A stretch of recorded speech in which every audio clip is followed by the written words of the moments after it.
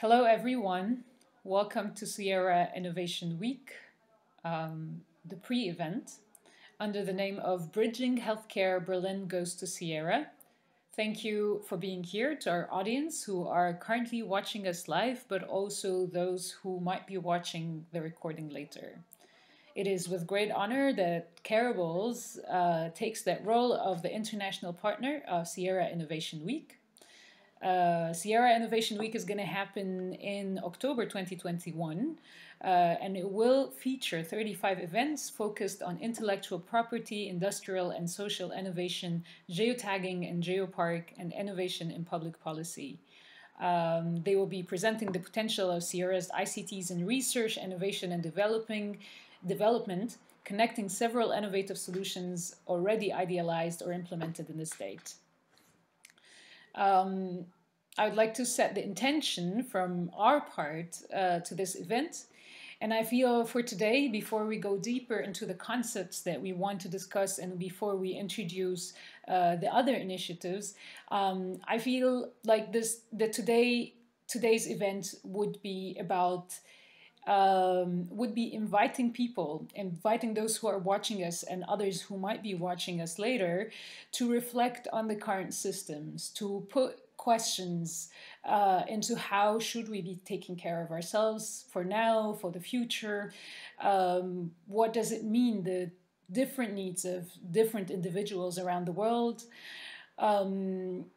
So I would say for today, I personally will try to get away from the notion, this binary notion of what is right and what is wrong, and the idealization and the devilizing of systems, and rather invite us all to think about possible scenarios and think about different ways of taking care of ourselves.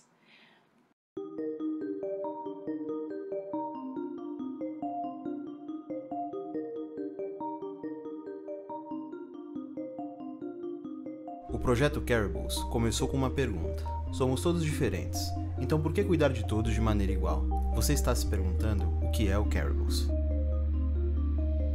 Carables são soluções para a saúde feitas sob medida, projetadas para atender melhor as necessidades dos pacientes. No Carables, criamos soluções que respondem a problemas de pessoas reais.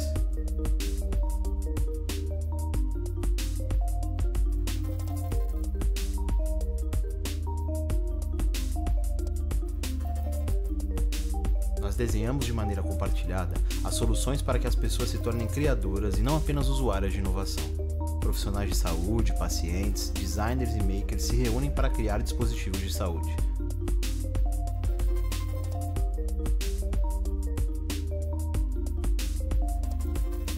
Nosso objetivo é capacitar, empoderar e ensinar outras pessoas para que todos possam saber construir tecnologias em favor do bem comum.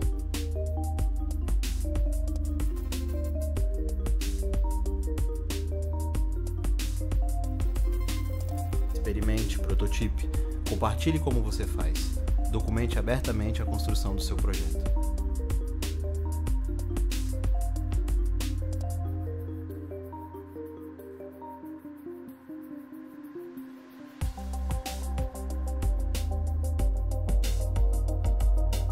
Junte-se à nossa comunidade global em carables.org.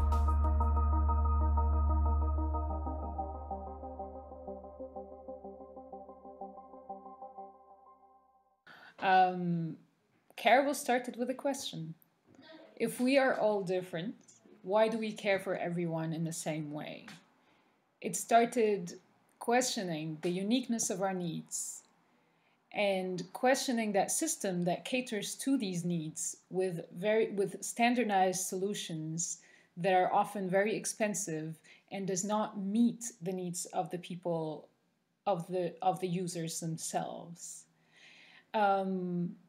If I want to break down Carables, I'm going to think of two levels, two aspects that are interconnected.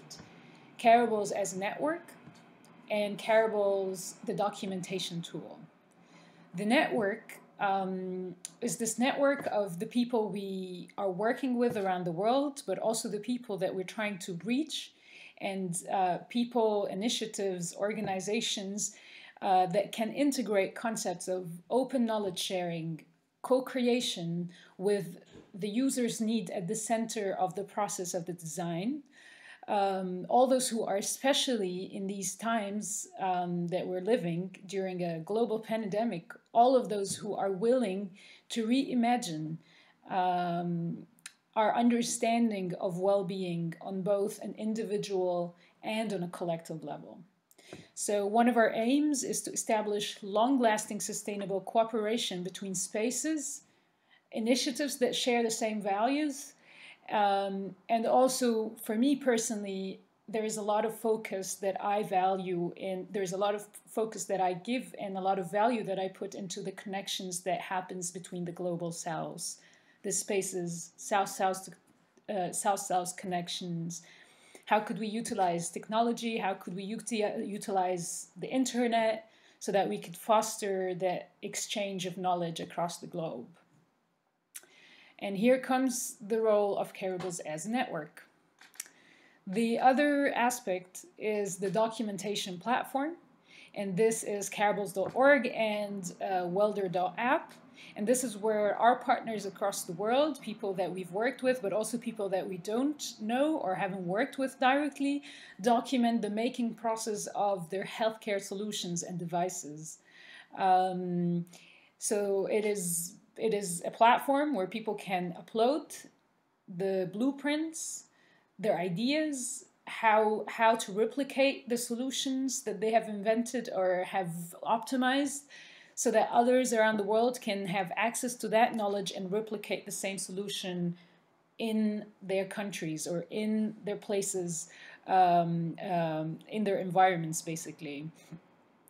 And it's not only about replication, but also customization of the device, of the design itself, so that it is customizable according, of course, to the individual needs of the users, but also according to the culture context and so many other aspects that might not be, we cannot here talk about them all.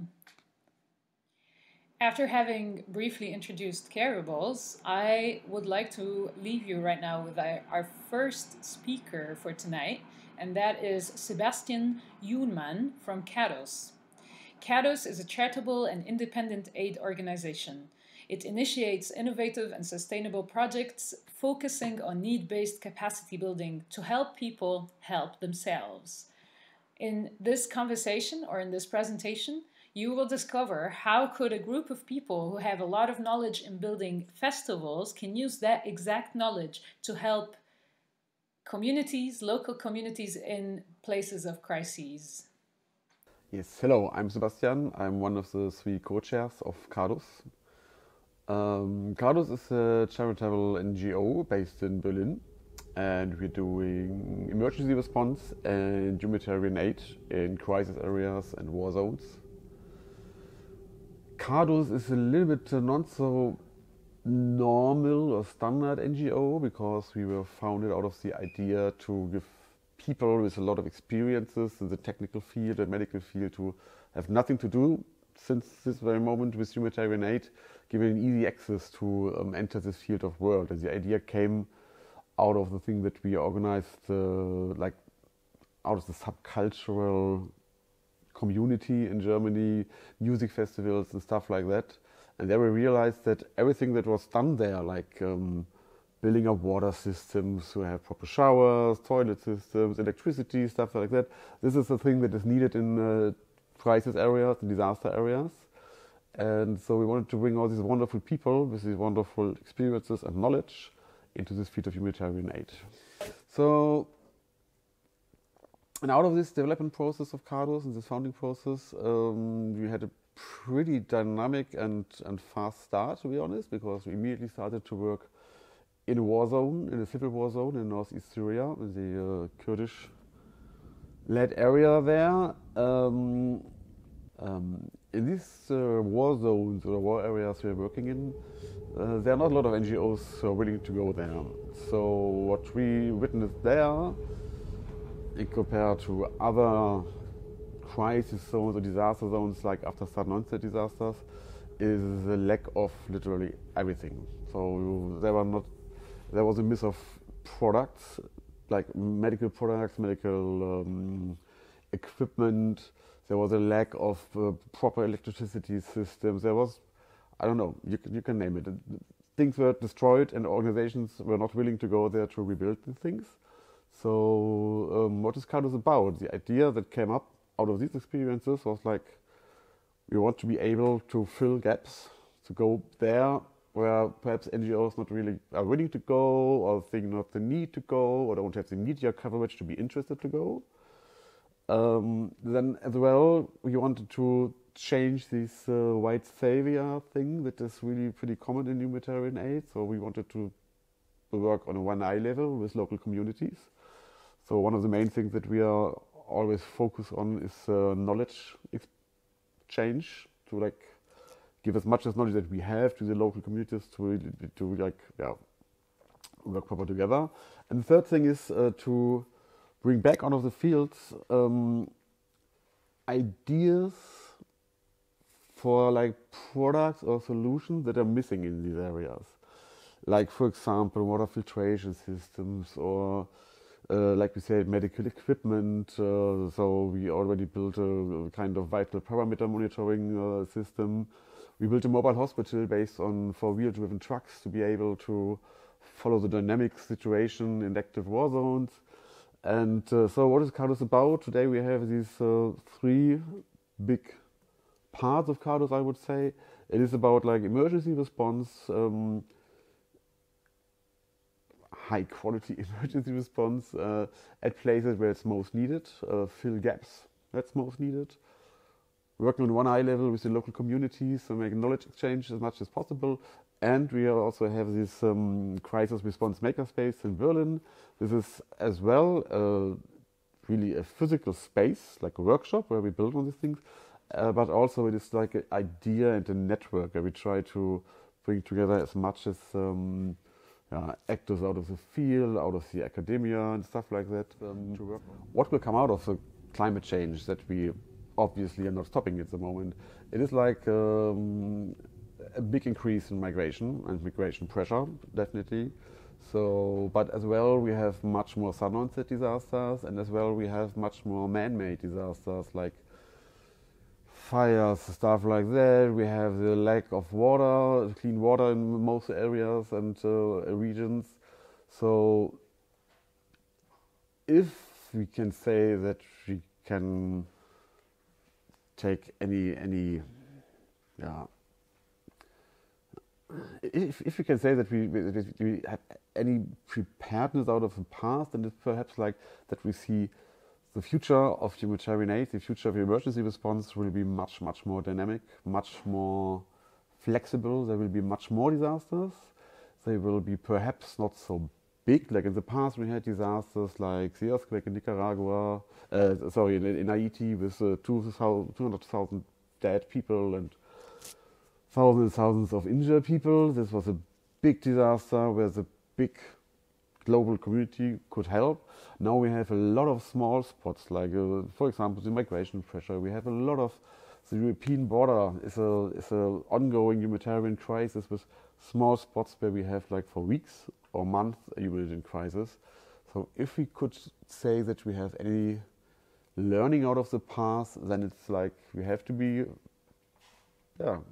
more flexible, more modular. We try to expand our portfolio.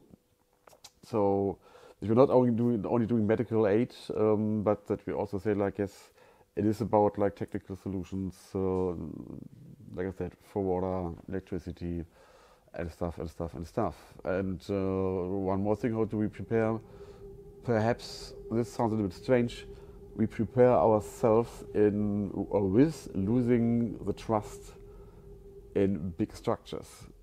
So, for example, you saw it with the wildfires in the past, that even states and governments are not taking them serious, so that the global community not taking a look at the thing. Or you saw it with the corona pandemic, that like all this climate change followings were totally out of the focus. So it's much more about like rethinking all this humanitarian response system. If we can have one lesson learned out of the past about this thing, then it's like it's all about intercultural sensitivity. and our solutions are not the answer. We are not right. Nobody is really right. The answer is like in acting together, finding solutions, not like concentrate on pushing through our idea, how to help and why to help and where to help, but to develop this together with the local communities. You can't change anything without the people that you want to help. People can get in touch with us pretty easy. You can go on our homepage, www.cardus.org. And what ways on collaboration? I think for us, collaboration is really what is the biggest part of if we can speak about a kind of solution. So we really believe in networking. We believe in not like defending a claim in humanitarian aid or something like that. It's about like, for us, it's what I said. The solution is in really believing that we are never as clever as we think we are, so that we always try to bring together as much as groups, institutions, actors as possible. It is with great joy that I introduce our next speaker, Elena Weber from Match My Maker /Be Able. Match My Maker is a platform that takes it to a new level. They work on everything that we've been talking about hands-on, very, very practical. So they bring interdisciplinary teams together, connecting people with assistive needs to makers and designers with creative skills so that they can together develop solutions that eliminates physical barriers. From open trailers to modular small houses that are barrier-free. You can find everything on this platform.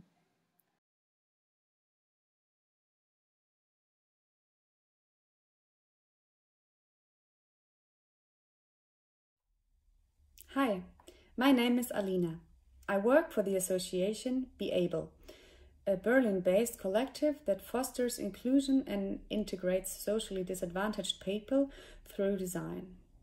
I would like to tell you more about our platform, Match My Maker, which we invented in 2018. So, what is the background of this platform? Many people experience physical barriers in their daily lives, needing assistive devices to lead a barrier-free daily life and living, which unfortunately are not available on the market. Like, for example, Sven, here right above right. He is working as a food designer, photographer, after he finished his education as a media designer. He has a spastic paralysis and therefore uses his feet much more in everyday life than his hands, for instance, to photograph or to write. But certain things like riding a bike are not possible for him. Our platform brings people with such assistive needs together with makers who have creative and technical skills and are looking for opportunities to use them in a meaningful, community-based way. We have a platform that matches both sides, needs and skills, and then accompanies them as a team to develop a tool for that challenge, documenting and uploading it. But how does such a journey look like? We want to show you that as a video, using Sven's case as an example.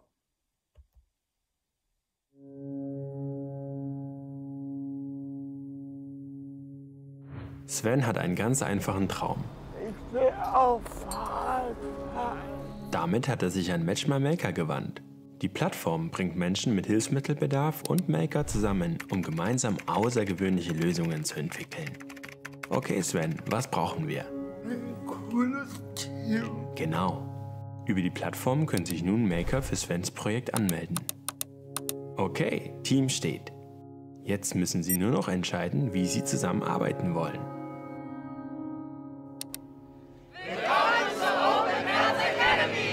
Auf einer Academy arbeiten Teams on- und offline zusammen an Ideen, die die Welt ein bisschen besser machen. Wir werden uns zuerst damit beschäftigen, zu verstehen, was eigentlich das eigentliche Bedürfnis des Nutzers ist und was möglich ist technisch. Und diese beiden Dinge aufeinander bringen. Es ist ein besonders schweres Projekt, weil du musst ein paar Dinge gleichzeitig machen. Treten, lenken, bremsen. Was ist noch wichtig, Sven? Das wird auch cool sein. Richtig. Der erste Prototyp sieht sportlich aus, wird aber Svens Bedürfnissen nicht gerecht. Ich glaube, dafür wäre es total wichtig, dass du höher einsteigen kannst. Der Rahmen muss komplett neu geschweißt werden. Das geht nur in einer speziellen Metallwerkstatt. Über Matchmaker findet das Team Cardus, ein Metall-Makerspace im Zentrum von Berlin.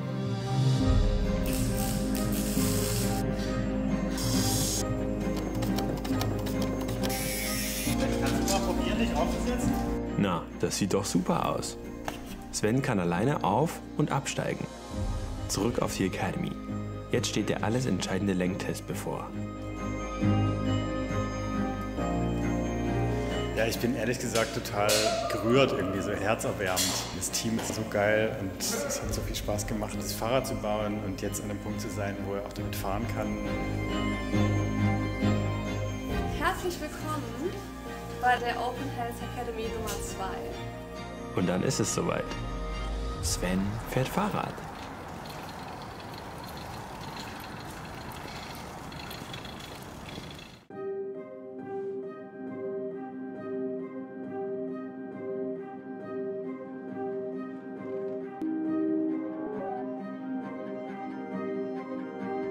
Auf Matchmaker findest du die Menschen für dein Projekt und die nötigen Tools und Support, um an einem Ort oder online gemeinsam Neues zu schaffen.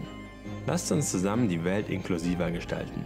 Bring deine Herausforderungen, Projektideen und Skills ein und mach mit.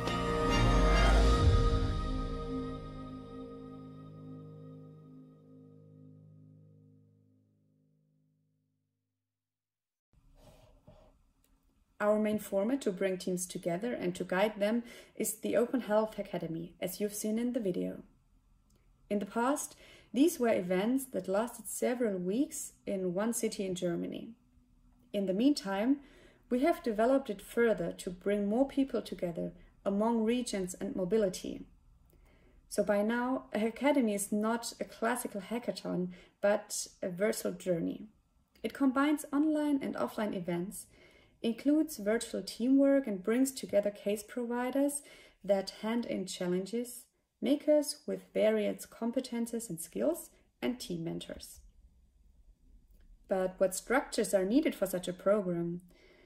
In addition to the matching platform, we offer regular peer feedback sessions via Zoom to encourage exchange among the teams and give feedback.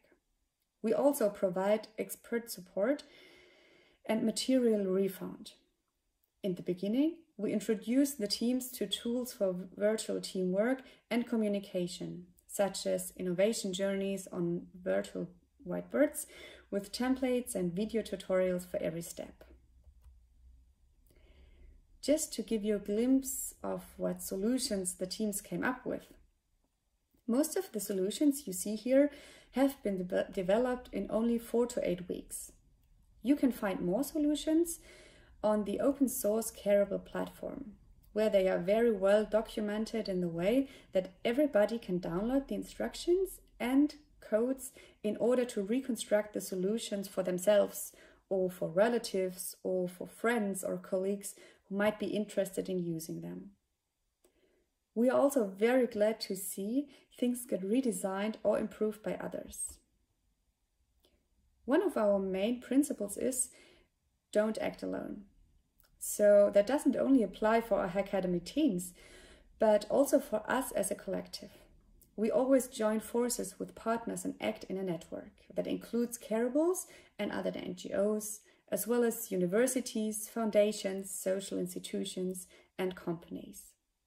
We do as well cooperate with other players in the field of accessibility, with makerspaces, with fab labs, and with a lot of beautiful people who have amazing ideas.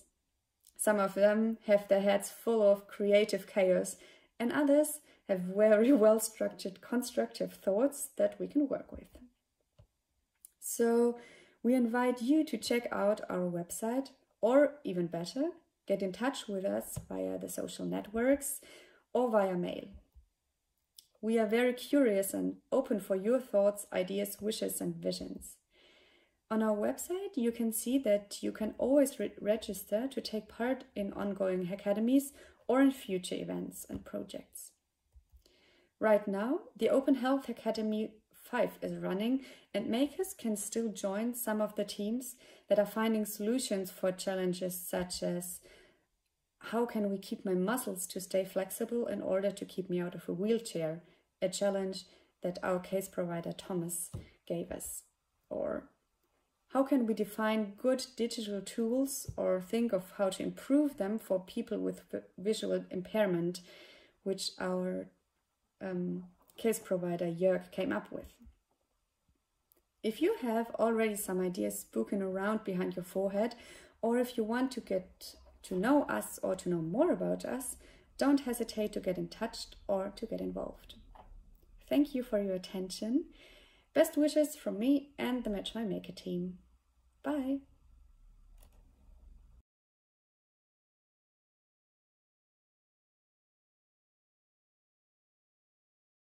How can you join Carabel's community?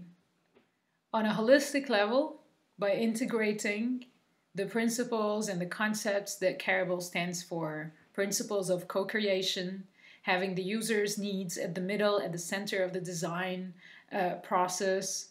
Also concepts of openness of knowledge sharing. This is on one level. Another level is to go on carabels.org and really make use of the resources, the educational resources that we have there. Download toolkits on design thinking, 3D printing. So you'll find our toolkits on the website. Another thing, a whole new level, is to enlist yourself on the Carabel's community map so that you are discoverable by other spaces around the world. So that if someone's in Brazil and they want to develop a device and they know that there is this makerspace or that technology there in this university that can be used, they can go or they can contact you as a space so that they can make use of your the resources that you offer. Last but not least, is our Carabel Decentral exhibition. So one of the things that I'm very proud that we've developed in the past years was Carabel's Decentral exhibition. It is an exhibition that is fully downloadable online and could be 3D printed and made out of nothing, basically. So take this opportunity to showcase the work of other countries, other partners that we've worked with. We've worked with people from Ghana, Brazil, Nepal. We have proudly exhibited that exhibition in more than 10 cities around the world. So be the next exhibition and introduce your communities, introduce your local community to what Carabel is and what is possible because of these concepts and because of this platform.